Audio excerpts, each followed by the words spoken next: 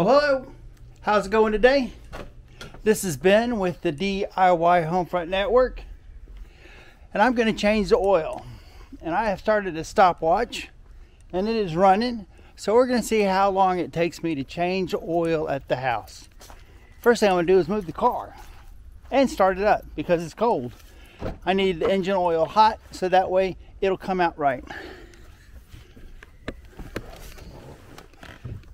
I don't know how much editing I'll have to do with this because I'm sure it's going to be a little bit jerky at times.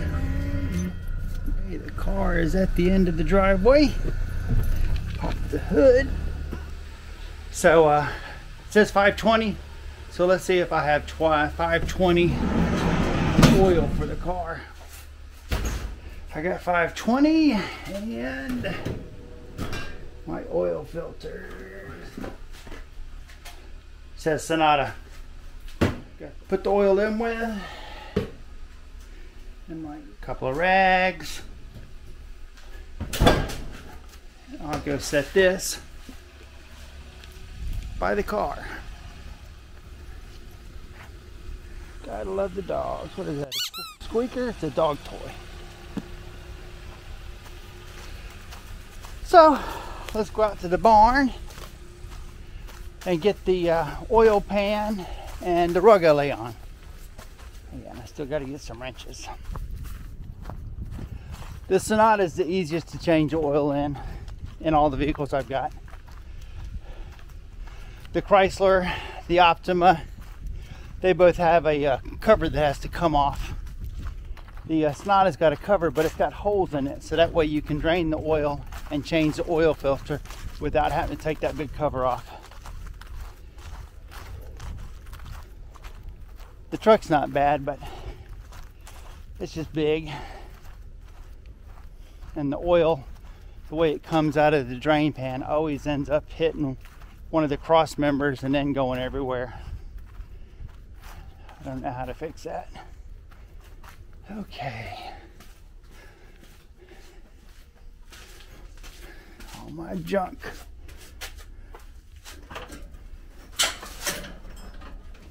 There's my rug.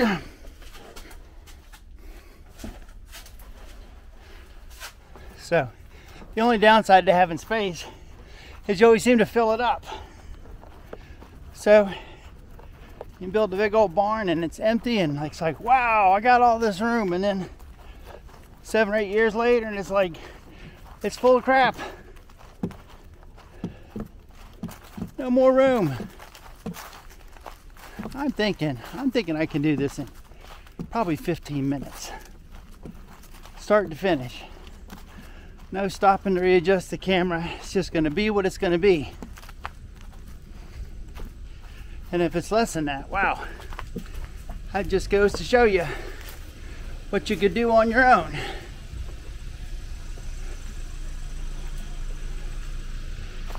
Okay, I'm going to set the camera down for a second while I put the rug down.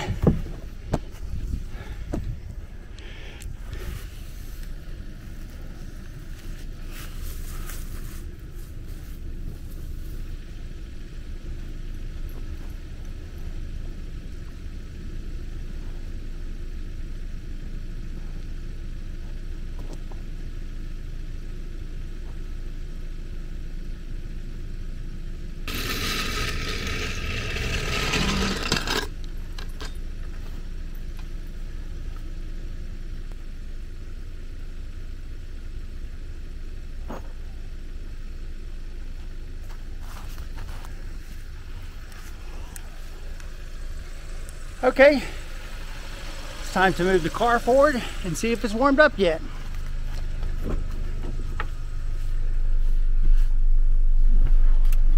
All right.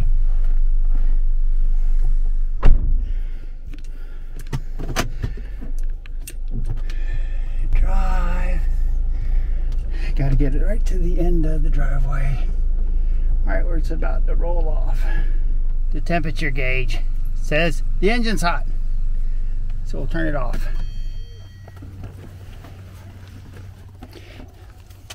This is one of my helpers, Rascal. How's it going, Rascal? Oh, I just want to be petted. That's all it is. I just want to be petted. And the other dogs will come. There we go. We're going to, let's see. We'll put the emergency brake on.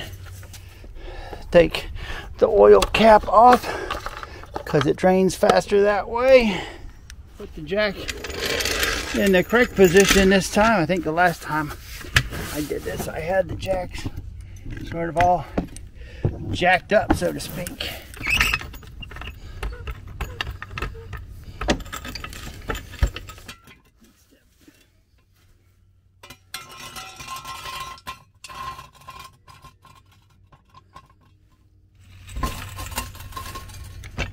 There we go, it's been lowered onto the jack. Get some of my other stuff here. I need that up there. I need my rags. There's the three amigos ready to help at a moment's notice. So on this car, just to show you real quick, there's a hole for the oil, and there's a hole for the oil filter right there. So now that you've seen that, I'm just going to get busy, see if I can do this in a decent amount of time. We're going with a 17 millimeter change, or to take out the drain plug. There we go. It is loose. Always make sure you get the drain tab open and that you unplug that before you start dumping all your engine oil. I should take off my watch too while I'm at it because it's going to get oily, I bet. And here we go. It will not take long at all for that oil to drain out of there. I never seem to have a hard time getting this undone by hand. It's because I can get my whole hand, I can grab my whole hand around the drain, the oil. And this car has 299,000 miles on it. This will be the last oil change I plan on doing it. I said I was going to drive it to 300,000 miles and then I was going to get rid of it.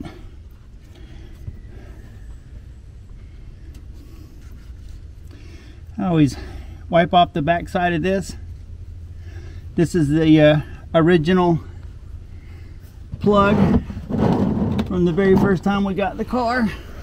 It's never been replaced. This one doesn't use copper washers or anything, but I always take some time and wipe off around where it gets seated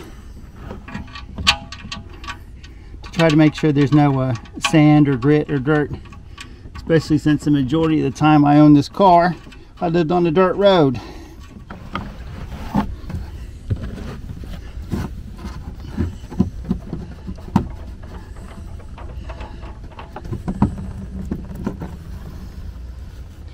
And there's the oil filter. I try to change the oil in this car every 6,000 miles. I've always used Mobil and synthetic since I've owned it. Never had a problem with it. The only problem I've ever had with this car was, for whatever reason, when I went to change the spark plugs at 200,000 miles is when I changed the spark plugs. When I decided to like strip the threads, and that was a challenge to get fixed. I'm doing the same thing. I'm wiping up there where this is going to rest. It always helps to put some oil around this. That's going to help it slide. I'm going to turn it as tight as I can get it by hand, which is it. Wipe that. Wipe around it again one more time. Okay, let's get this out of here. Once again, not crazy tight. There we go, that's plenty tight. The next step would be to put the tools up and to get the oil filter in the trash can. Always put this back in the box it came in, claws, and I wipe this the best I can. Get as much of the oil that went into it off of it. I'm going to the trash can. I'll be right back. Wipe my hands off a little bit so I don't get too much oil on the camera stand. The next step is to put the oil in it. And you can see the oil going in is a lot lighter than the oil going out. There we go, 5 quarts. This car burns about a quart of oil every 3,000 miles ish. So I'll change it, the oil, I'll set the speedometer, or I'll set the mileage on it. And then around 3,000 miles, I'll check it again. And normally I put some oil in it. So I'm not worried if it's a little bit over full, because it's going to come back out. Now I need to get my old oil so I can dispose of it. And just like the last time, there's a little bar on the side of this, which should have a nice visible black line now that the oil is so dirty. Oops. Here we go.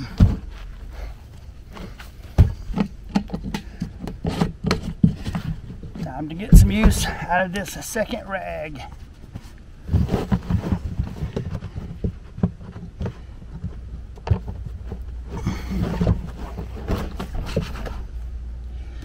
And get the cap on this.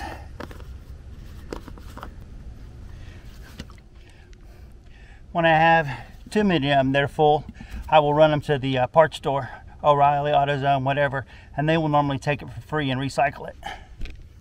Next step is to pull out the dipstick, wipe it off and check it real quick just to make sure what I normally think is right.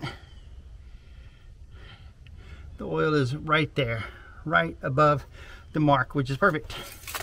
Put the cap on, wipe this off.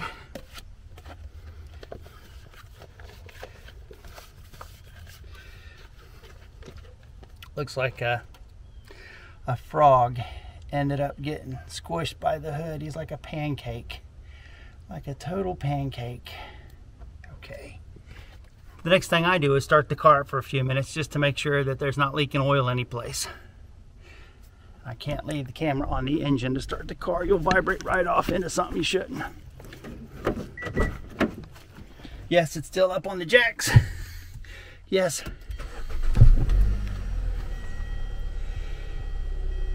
And it's not going to hurt anything. So I'm going to grab the rug and I'm going to head off to the barn and put the rug and the oil can back up. And instead of having you come with me, I'll have you watch from a pleasant distance, and hopefully the puppy dogs don't decide to eat you.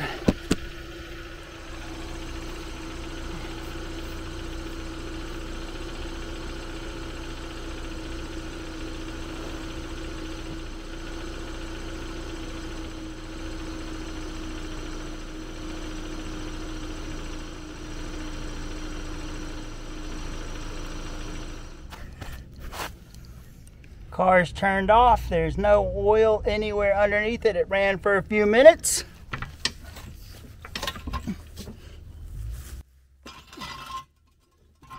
Lower the car down with some grace, hopefully.